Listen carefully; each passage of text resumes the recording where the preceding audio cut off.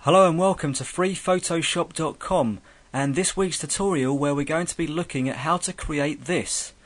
We've got a photograph I took a few years back of the Seattle skyline as taken from the Bainbridge Island ferry, I'll have you know, and then we've got some text at the bottom half of the image partially covering the sea, and inside the text, if I zoom in a touch, we've got yet another photograph of the Seattle skyline, this time taken from the top of the Space Needle, and as you can see, this photograph is held within the boundaries of the text block, and we're going to take a look at creating this effect inside this tutorial.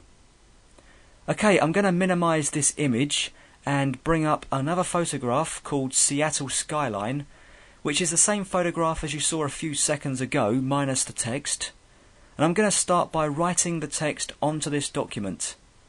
I'm going to hit the T key on the keyboard to select the text tool, and then I'm going to come up here to the options bar and first of all select the font I'd like to use, and I'm going to stay with Impact in this case. Then I'm going to come over here to the size options, and then I'm going to type in 150 points as the size of the text I'm going to use inside the image. Finally, I'm going to select the text color, and what we're looking for here is some kind of prominent colour so we can see what's happening whilst we're typing. This isn't going to be the final colour, as we're going to be filling the image, or the text I should say, with another image. And I'm going to drag the colour selector down to the bottom left hand side to use pure black in this example. I'm going to press OK once I've finished. Now with the caps lock on, I'm going to click inside the image and then type Seattle, and once I've done that, I'll select the move tool and just drag the text around until it's in the center, and that looks pretty good there. Now we're all ready for the image we want to go inside the text, so I'm going to bring up this image called Downtown Seattle, and all I'm going to do is firstly make sure I've still got the move tool selected. Then I'm going to drag the image into the Seattle skyline image, and whilst I drop the image, by the way, I'm going to hold down the shift key to drop the image into the center of the Seattle skyline image like so. Now we can go ahead and close the second image. We won't be needing that anymore in this tutorial.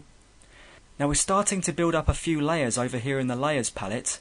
We've got our background layer, our text layer, and now our layer we want inside the text.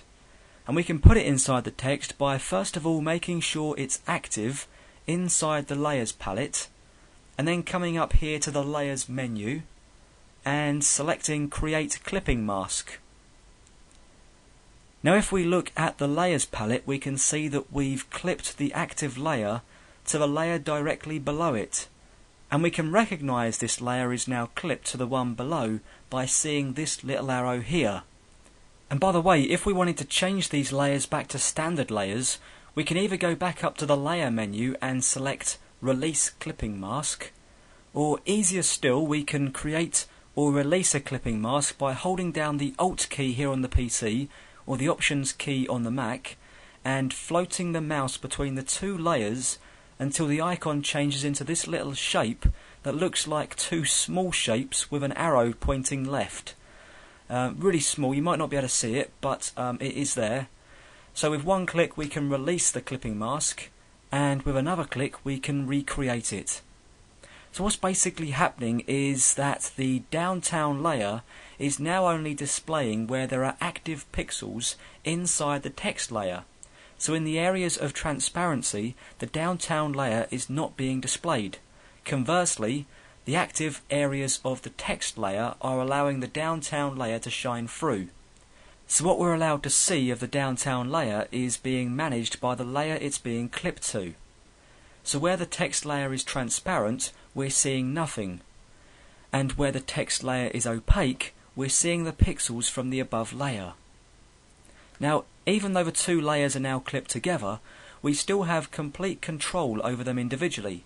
So I can select the text layer in the Layers palette, and as long as the Move tool is selected, I can drag the text around independently of the Downtown layer.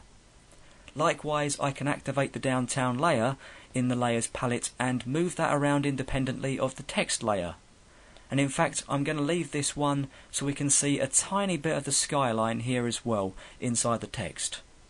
Okay, once we've got the text and the clipped layer in the right position, I'm going to add some layer styles to the text in order to make it stand out a little better.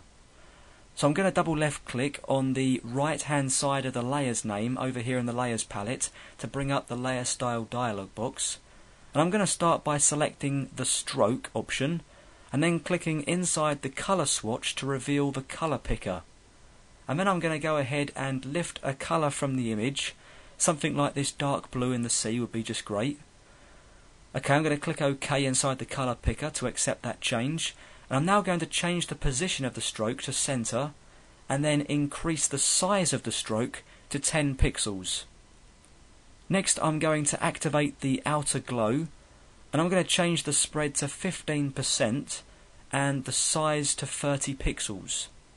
And then I'm going to click OK to accept all of the layer style changes. Okay, that's looking pretty good at this stage. Now don't forget, we can still change the position of the Downtown and text layers independently of each other, and we're still dealing with live text as well. So if we double left click the icon in the text icon, I should say, over here in the Layers palette, we can type something completely different if we wanted to. I'm going to type freephotoshop.com just as an example here really. And then we can still use all the relevant transform controls by hitting Control T on the PC or Command T on the Mac, and then transform the text to the correct size for the image.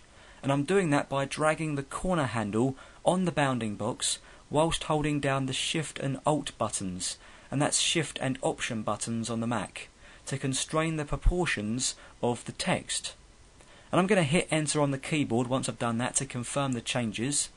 Then I'm going to tab away the palettes and hit F on the keyboard twice to enter full screen mode, which will leave us looking at the finished effect. Well, I hope you found this tutorial on freephotoshop.com to be helpful. Thanks very much for watching.